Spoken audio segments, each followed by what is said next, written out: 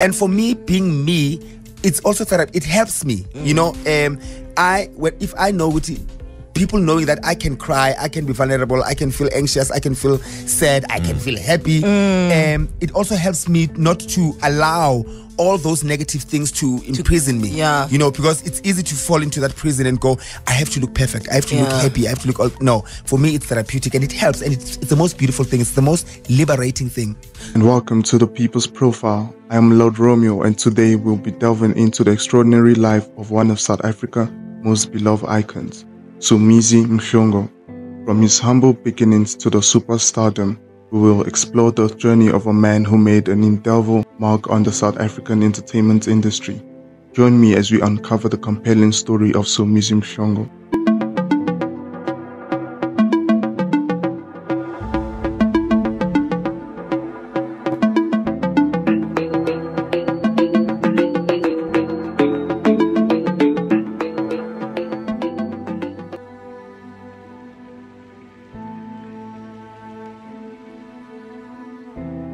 Born on December 23, 1972, in the vibrant township of Soweto, Somizi's journey began against the backdrop of South Africa's turbulent history.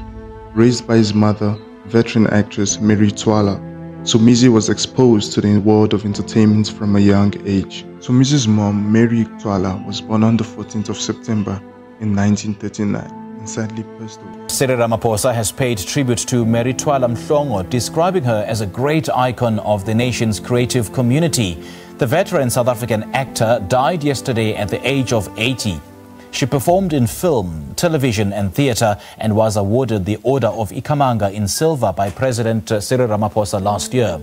Her film credits include Mapansula, Sarafina and Taxi to Soweto. She had a number of roles on TV, and in 2015 she won the SAFTA for Best Actress in a TV Comedy for her role as Makambule in Somizi's dad was called Ndaba Walter Mhlongo. He was born on the 3rd of July 1933 and sadly passed away on the 29th of October 1989. He was a South African actor and also a choreographer. He was best known for his role of Meshafani in the 1997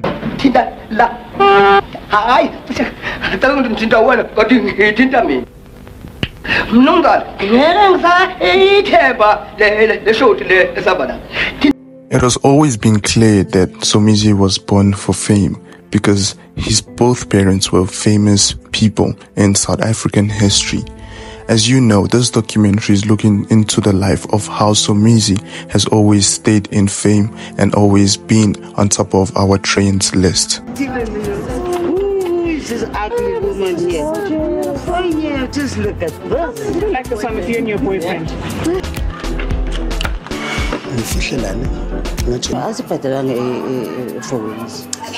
When on a piece, yes. Okay, fine. Yes. Looking through my research as I went through for this documentary, I realized that Somizi had the same personality as his mom, as he was very resilient towards the outside world and he was very expressive towards anything that he had to feel or say towards the people. So we first started at my sister's graveyard with my brother.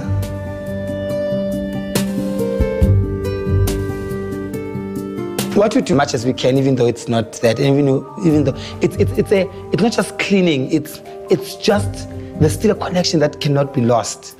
My father passed away in 1989, and I was 15 I think by then, but I was in Paris with Sarafina when I got the news. You Nali. Being an offense, and my mother has this habit, and I hate it. She always says the same thing every time. She always reminds me that her grave is next to my dad's. Okay, Sagbonga.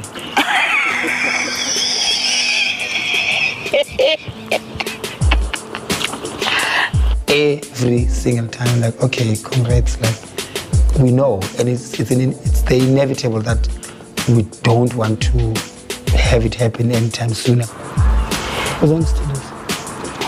But we're still grateful that more than 25 years since my father's passing, my mother's still around.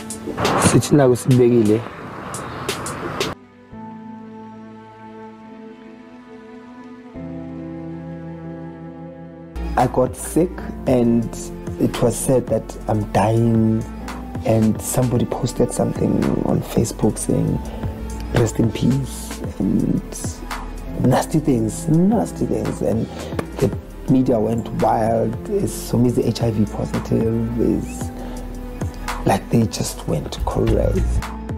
Everyone knows success brings a lot of temptation with it. And sadly, Somizi's life was not different. As Somizi had a very successful early career, he had a lot of temptations. Somizi just shared pictures and videos of himself with his partner or boyfriend. And, you know, people are actually advising him that he needs to continue hiding that face even on their wedding day. And someone else asked, isn't this Jollof, isn't this in Nigeria? And he responded and said, no, it's Limpopo. So ladies and gentlemen, please tell me if you see any patterns in the videos I'm about to show you. Sarafina now. Sarafina really has a type. Like this guy, as you can see, is a bearded man with muscles, and Mohale also. He had a beard and with muscles. But now I'm surprised because at Kaya 959, which is hosted by Dineo Ranaka and Sol Penduka, Somizi said he's currently seeing this guy where they met at the lodge, whatever. That guy spent on him, whatever. Apparently, I heard that the guy spent 100K on Somizi and his friends, and the guy is a Nigerian. They call him Sani Obasi. His name is Sani Obasi. They're dating. This guy, his name is Poloso Mohlale. Yeah, Poloso Mohlale. There were rumors like weeks back that Somizi also is currently seeing Poloso Mohlale. Yo, guys. Somizi, like and you remember when there's this video where he said him is not gay, he's a pansexual. In this documentary, we try not to be biased and to focus on the truth and the facts only. So my thoughts when I saw Somizi and Mohale were, that is definitely a sugar daddy relationship. I mean, Somizi is really older. He is. And by virtue of definition of a sugar daddy is somebody who's older, who has money. And that's exactly what it was. Which also, in a sense, feeds into a very, very dark stereotype that is created within queer culture, where if you're young and you're good looking and you're still fresh and you're a twink, all you want is a rich guy, all you want is the lifestyle, all you want is to be able to attend the Durban Julys and the red carpets and to carry Louis Vuittons and drink Moet. So in the beginning, it seemed that way. It seemed like, this boy is just going to chow Somizi's money. And these were conversations we were all having. These were conversations just like, yeah, it's cute that you're posting him, but you do know this is going to end in tears. If we look at the patterns, we realize that Somizi is actually kind of a sugar daddy. And he actually, I wouldn't say prey on young men, because these young men voluntarily come to him. So I guess he's not really doing anything wrong, but I feel like that's one of his biggest temptation in life. And coming from a family where his mom and dad had a relationship till the end, a relationship that many would like to have, a relationship that lasted till the end of their lives. A relationship like that really puts a toll on you and really makes you inspired to have a relationship such as one. But if you don't, you end up having to move on from one next relationship to the other. Please do let me know what you guys think of Somizi's behaviors towards his relationship. If you guys realize that Somizi has the ability to move on from one thing to the next, if it's his relationship, if it's something that happened to his family, look at this example for one. He lost his brother and he literally just moved on from it. One of the most devastating experiences of his life when he lost his brother Archie, and how the pain led him to not mourn properly for those close to him. Somizi's brother died after being stabbed at a tavern in 1985, and his death has haunted the TV personality not only because of their relationship, but because he was warned about the death hours before it happened. Speaking on Afternoon Express, Somizi said that the morning before his brother's death, he had bumped into a friend who had told him that Archie had died. That morning, I woke up to buy fat cakes. There was a queue. Behind me, there was a boy I know, Justice. Justice said, "Aish, I'm sorry to hear about your brother." I asked him why. He said he passed away. He said someone said he was killed. I told him no, my brother is there, Somizi said.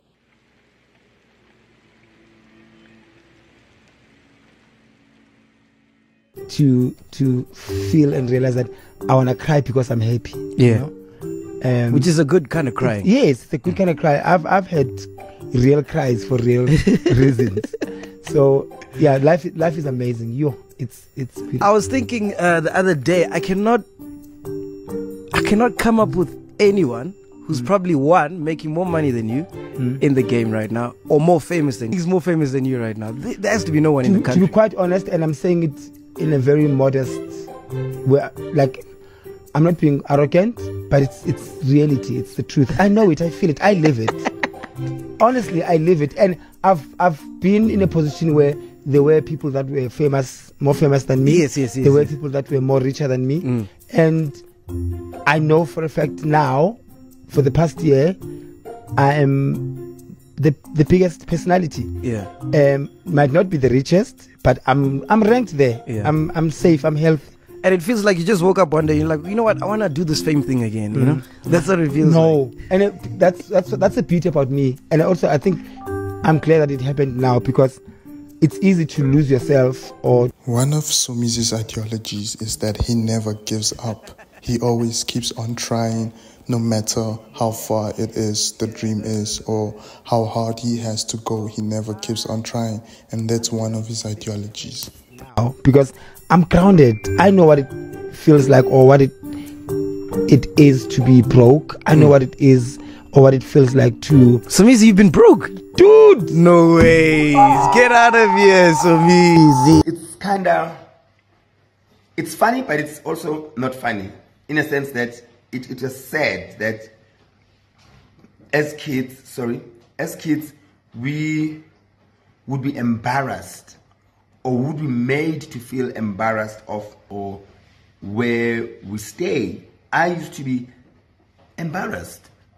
So I remember I had a group of 4 friends, and we used to call each other JPS.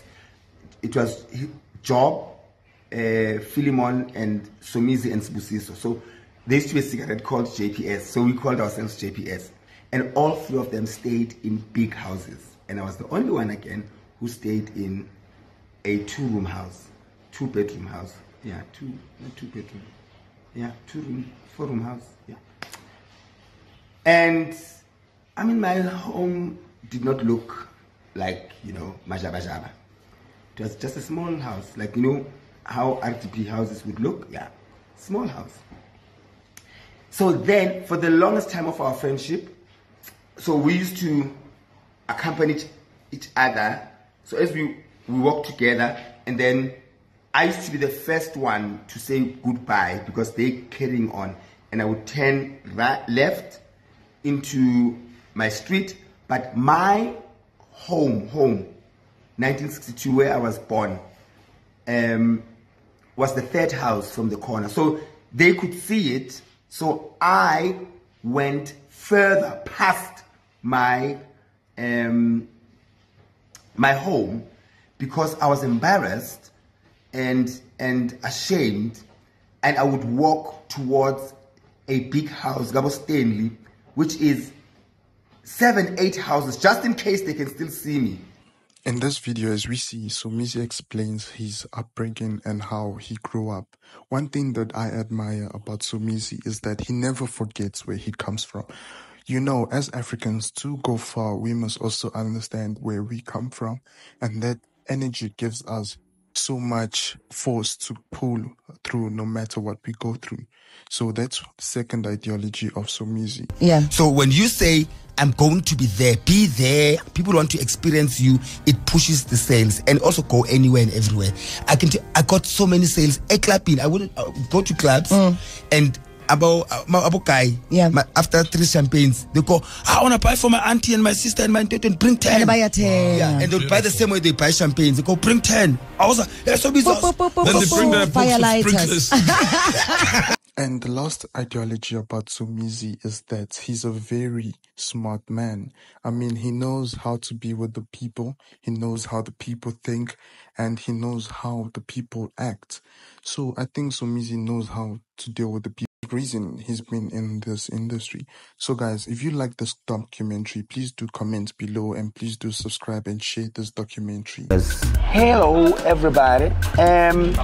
So yesterday McDonald's had a promotion where they were selling breakfast for $10, and I saw there was a long queue, but on the side I saw like some homeless people like watching 10 rand burger, and then I thought, let me buy burgers and then go take them to homeless people. I'm paying with my own money. Just because I'm the ambassador doesn't mean I'm getting it for free. I decided out of my own pocket to buy between 150 to 500 meals and to go to Jubet.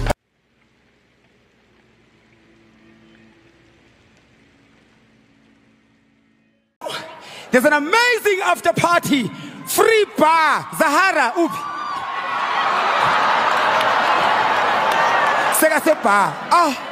This person what I'm about to say, because we only imagine what happens on the other side. No one knows if there's even the other side. We live in hope based on our religions and our beliefs that they are on the other side listening. But for me, it's like, why? When are we ever going to learn to say what we feel when we feel it at that time?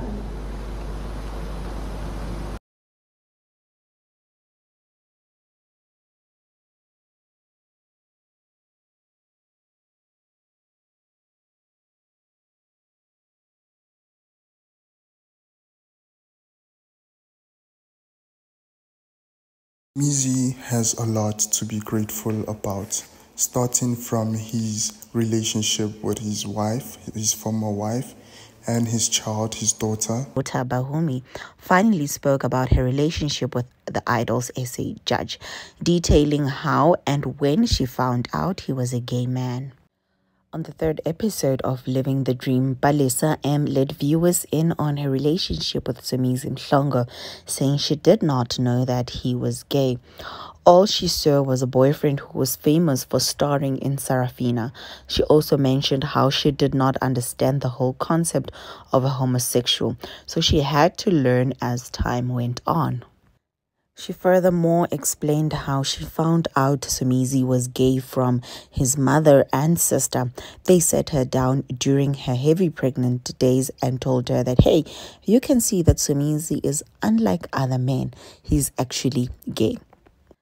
Balesa also included how Somizi's mother, Mary, told her that she should, just after giving birth, give them the child and they will take care of the baby, it being Bahomi, so that she can go on with the rest of her life. Somizi is neither different from the other celebrities who would do anything or say anything just to be on the trend list or just to be on Twitter's trend list. And that the reason why Somizi still is famous is because he stays grounded to who he is and to what he believes in, no matter what he says. In a dinner date.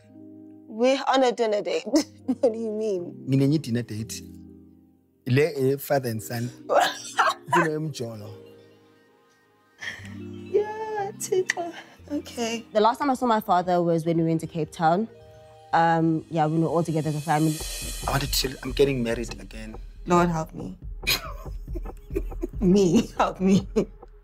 Yeah, sure. Really? Oh, interesting. I found the one.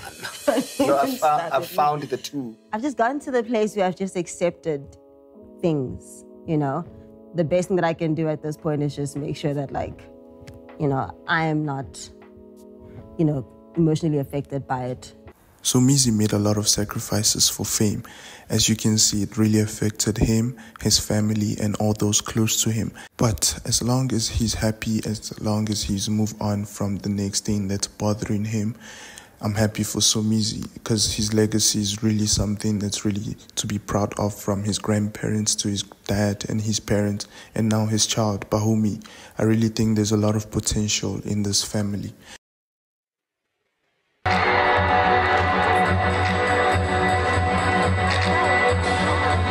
I did laugh in the middle of a deadly sea, just to see your photo taken.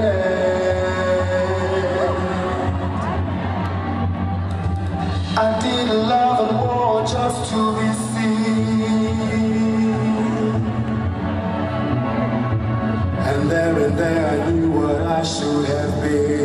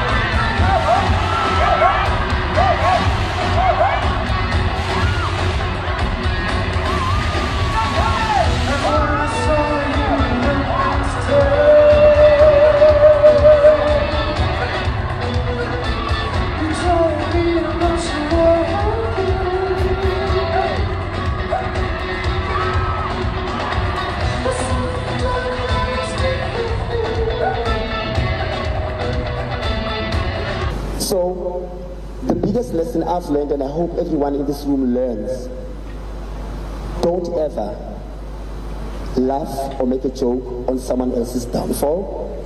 If you can't help, shut up. If you can't contribute positively, shut up. The same people on social media that keep on saying, we've lost an icon. Did you treat her like an icon? I don't think so. Did you treat her like you are scared of losing her? I don't think so. But we can change. We can do better. Moving forward, anyone who's listening to this, let's do better. In the name of Zahara, let's do better. Let nobody, whether famous or not famous, go through hell if you can help. And help does not mean just monetary. Help is a talk, is a call, is a, are you okay? Can I give you a hug? And stuff like that. Let's do better. In the name of Zahara, we are sorry. May your soul rest in peace. Please forgive us. And may your soul keep thriving and thriving wherever you are. Your dreams have not ended. They've just ended on earth. But wherever you are, Zahara, please keep shining and forgive us. We love you. Thank you. Maweni is my friend, but I disagree. Maybe according to my beliefs or her own beliefs or her own opinion, it is her opinion. It's important to emphasize those things because I don't think that is correct. I don't believe that is correct. When we thank our ancestors, we thank them for every little or big thing they do for us, because it is a step towards your achievement. It is an achievement on its own to be able to qualify for a bond, to be able to qualify for a car loan or whatever. It is a step. If you believe in a certain power or certain if you believe in my ancestors, or even if you're a Christian, you believe in Jesus or God, if that is how it works, you know, until you pay everything cash.